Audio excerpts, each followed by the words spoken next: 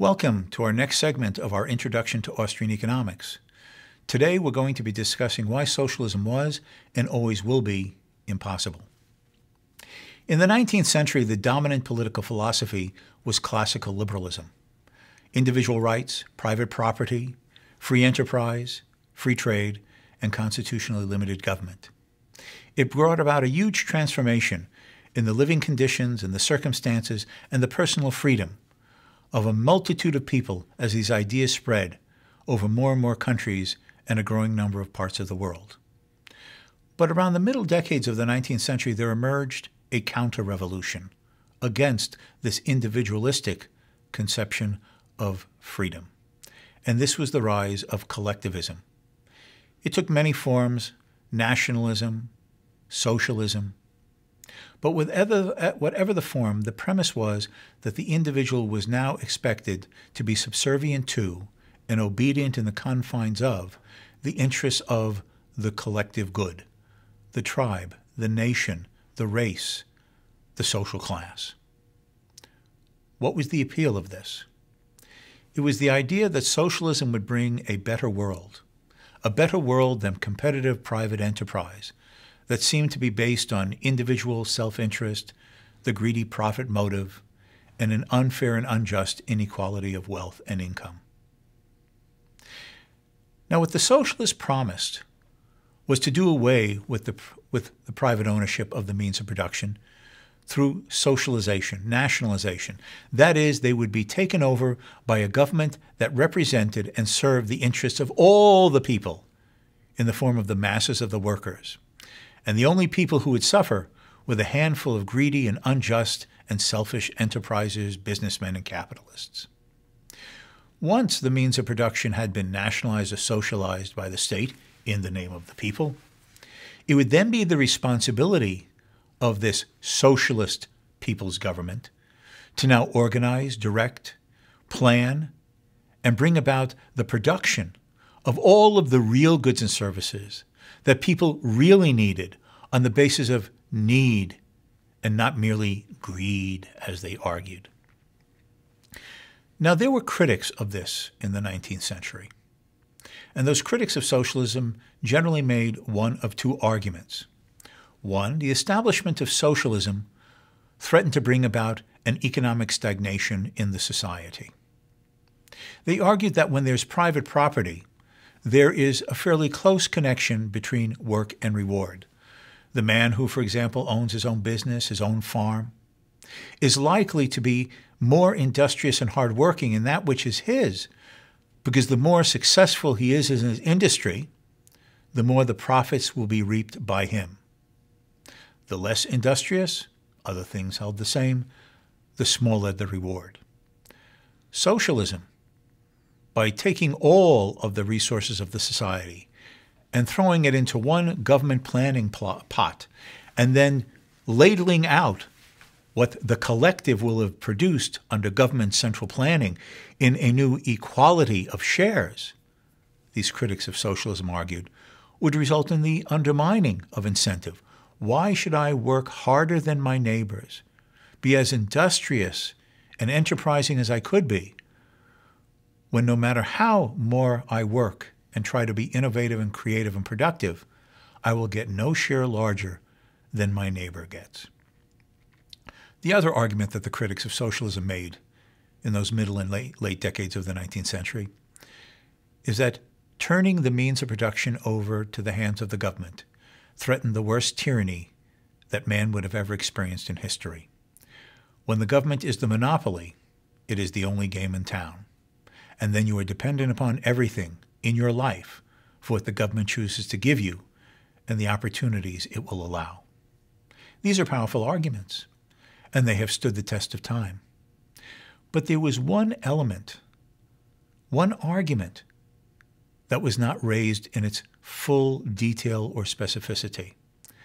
And that is, just as a practical matter, could a system of socialist central planning actually work? This came to a head during the years of the First World War, between 1914 and 1918. First, when the war broke out and the belligerent nations had to take up arms in the name of winning the war against their respective opponents, all of these major countries in Europe, Germany, Austria-Hungary, Imperial Russia, Italy, France, Great Britain, and then when even the U.S. came into the war later on, all of them introduced forms of government planning and control. Some industries were nationalized, others were just placed under government management and direction.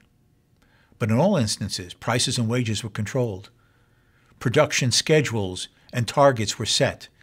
And all business, whether nationalized or still managed technically by private owners, were all expected to bend and serve and fulfill the wartime plans of the belligerent states. In the midst of this conflict, in 1917, a new chapter in the socialist revolutionary idea emerged, and that was a revolution in Russia in November of 1917 by Lenin and the Bolsheviks, and the declaration that they were going to now nationalize the means of production, collectivize the land, do away with wage slavery by doing away with the price system, and now introduce war communism of an immediate leap into full central planning. This was a challenge. This was the future now coming as the socialists promised. What would it bring about? The paradise promised, or a disaster of economic hardship? In 1920, the Austrian economist Ludwig von Mises published an article, originally in German, called Economic Calculation in the Socialist Commonwealth. This was expanded 2 years later in 1922 into a book called, in English, Socialism, an Economic and Sociological Analysis. In this book, he challenged the socialists with the profound, if somewhat elementary, question: now that you've nationalized the means of production, now that you've placed all of them under the control of the state, how will you know what consumers want, assuming you, the socialist planners, actually want to serve the interests and the desires of the mass of humanity whom you say you represent as the vanguard of the revolution? How do you know, and how will you know what the consumers want? Their relative demands for things, the values they place upon them. And having nationalized the means of production, how will you know the relative values in terms of the opportunity costs of their use in multitudes of productive uses, and which combination of those scarce resources would be in value terms the most efficient to get the most out of them to serve the wants of the humanity that you now claim to be serving? Mises reminded the socialists how capitalism did this. With private property, people can use the resources at their disposal as they choose. They can express those choices extensively through the buying and selling of the marketplace. As people buy and sell, they decide what they think goods and services are worth. They higgle and haggle. Prices are formed. Entrepreneurs can know what products consumers want and the values they place upon them. In turn, for private markets of the factors of production, entrepreneurs can know what alternative uses these resources have and their values in these alternative uses as competing entrepreneurs, enterprises, businessmen bid for labor in their different corners of the market, for the use of capital, resources, raw material. And this enables the formation of the prices of the factors of production, so the entrepreneur can compare two sets of prices now, the prices of output with the prices of input, to have that orientation, that direction that we've earlier talked about, of the profit and loss mechanism that gives direction and coordinative potential to all that occurs through production and consumption, supply and demand. Mises says, once you have nationalized the means of production, once you've placed this in the hands of the government, there are no more markets.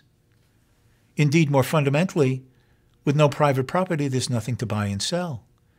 If people, at least legally, have nothing to buy and sell, they have no motives or incentives to make bids and offers. If they have no motive or ability to make bids and offers, there can be no higgling in the marketplace. If there's no higgling and haggling in the marketplace, then there's no agreed upon terms of trade. If there are no agreed upon terms of trade, then there are no prices.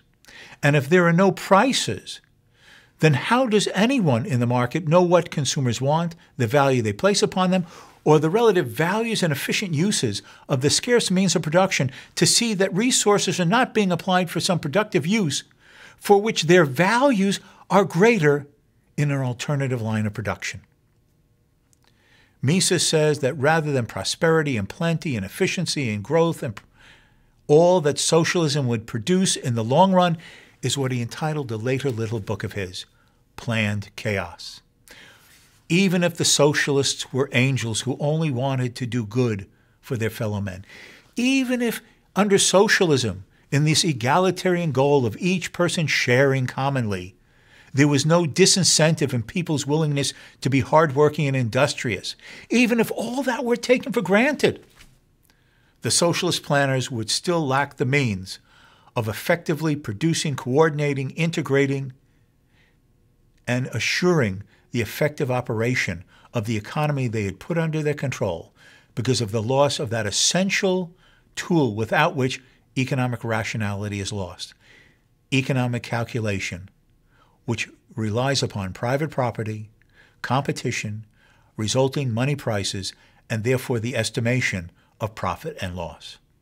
And therefore socialism meant the end of economy and not the beginning of a socialist post-scarcity utopia. This shook, this rattled the socialists who took ideas seriously. They were taken aback. But they soon attempted to devise other arguments. Well, we could play at markets. We could have a form of market socialism. Mises might have touched upon something correct, but we can devise ways to overcome these handicaps. And so in spite of Mises's challenge, the socialist ideal continued. They would point to the Soviet Union and say, in spite of the brutality of such communist tyrants as Stalin and the Soviet Russia, are they not building things? Is there not full employment? Are people not at work creating the industrial future? Planning obviously can somehow in some form work, and surely it's worth giving a chance to have a system better than the greed and selfishness of the decadent capitalist system. Mises's colleague and friend, Friedrich Hayek, who at that time was teaching at the London School of Economics, now responded further by taking Mises's arguments and attempting to refine them and take them in different directions. In 1945, Hayek published an article called The Use of Knowledge in Society. He pointed out that matching the division of labor is an inescapable, inherent division of knowledge. In one sense, we all know this commonsensically. There's the butcher and the baker and the candlestick maker. And clearly the butcher knows how to carve up meat, the baker knows how to bake a loaf of bread, and the candlestick maker knows how to take wax and to shape it into illumination.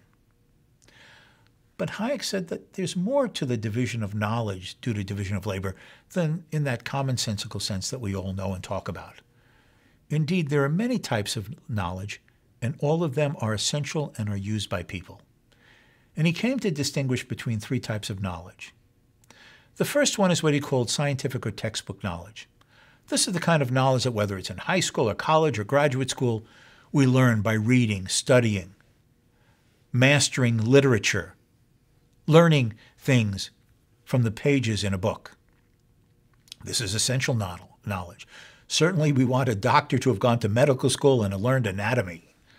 We want the lawyer to have gone to law school and to know how to present a brief and defend us in a court of law, and to do it according to the appropriate procedures, which he will have learned, hopefully, in law school. These are essential forms of knowledge. But Hayek said there's other types of knowledge that are just as important as crucial and profoundly used all the time, every day. The second one is what he called particular and local knowledge of time and place. Let me use an example as I tell my students. Okay, you graduate with your business degree, you get your entry-level job, and you're on the job the first day. And who greets you as you're there at the beginning of the day? The big boss. The big boss says, well, lad, here's a memo. Make me 30 copies and get it to my secretary in half an hour because I have a meeting with my administrators. Well, here you are, your first day on the job, your big boss has noticed you, and guess what? First of all, even though you had full A's and a high GPA in earning your business degree, in this firm, you don't even know where the photocopy machine is. Well, you locate the photocopy machine. You put the originals in, you push in how many copies, you push the start button, and guess what? Nothing happens. You panic. The big boss, your first day is going to be your last. Someone comes along and says, what's wrong? Well, you have to know to do this, kid. And this other fellow kicks the side of the photocopy machine. The circuit is connected, and the copies start spewing out. Who, in anything they would have studied in a textbook, could tell them the particulars, the specifics of the localized time and place that at this moment in this company, because of a glitch in the photocopy machine, you have to, almost like in a cartoon fashion, kick it on the side so the contact is made and the copies are made. But that type of mundane and seemingly trivial knowledge is essential to get things done each and every way, every day in the workplace. What are the qualifications, characteristics, experiences, and abilities of the people who work under you if you're an executive in a company?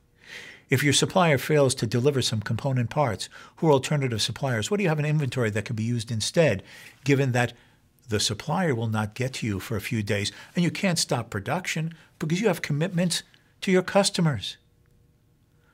What is it that consumers want? How do you know the specifics? If you introduce a new product, if you put something on sale, if you decide to open a new location, how will your competitors and rivals respond? Don't you need to take that into consideration in designing your own business and enterprise plans and strategies? Of course. That is the localized knowledge of time and place that people acquire on the spot through the textured circumstances and interactions, and which potentially is different and changing every day. Third, in later writings, Hayek emphasized a knowledge which he called inarticulate or tacit knowledge, a knowledge that he copied or took from a philosopher of science, chemist friend of his called Michael Piani. This is the kind of knowledge of knowing what to do and how to do and where to do and when to do, but which we find it difficult or impossible to articulate in either written or spoken words. This knowledge is used all the time. Let me use a trivial example. You have a problem with your automobile. You take it into the garage. You have the mechanic look at it. He tells you to open the hood, turn the engine on. You step next to him. The engine is going. And he says, don't worry. I've been working on cars for years. I know exactly what the problem is. Come back in a half an hour and it'll be ready. I'll have it running as good as new. And you say, well, what's wrong with it? Don't worry. I hear it. You're hearing nothing. But he says he hears it. That's knowledge that he's gotten by just the doing of it, like an osmosis. Now, whether he can explain to you in words, but he somehow has the right feel as to what's wrong with your car, do you really care if he can explain it to you? As long as he can get the job done and have you back on the road so you can get to work or meet some essential appointment? Of course. That type of tacit and inarticulate knowledge is in all of us, which we use every day in ways we never even think about. And not only are these different types of knowledge, but they're layered in each one of us. Each one of us has this knowledge, and we use them in different forms and combinations in ever-changing content as we learn new and changing things every day. Hayek's point was that the only people who can effectively use these types of knowledge in these complementary, layered, and changing ways are the people in their respective corners of the market participating in a division of labor.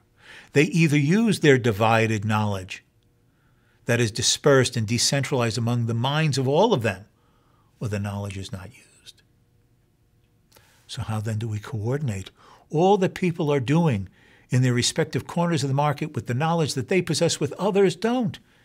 In a world of specialization that now extends to a global division of labor, of not just hundreds or thousands or millions, but now a global market of billions.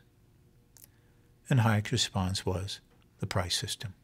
It is not necessary for you to know all your customers, for every businessman to know all the particulars of his rivals, and why they want to use resources instead of him, and what their uses would be.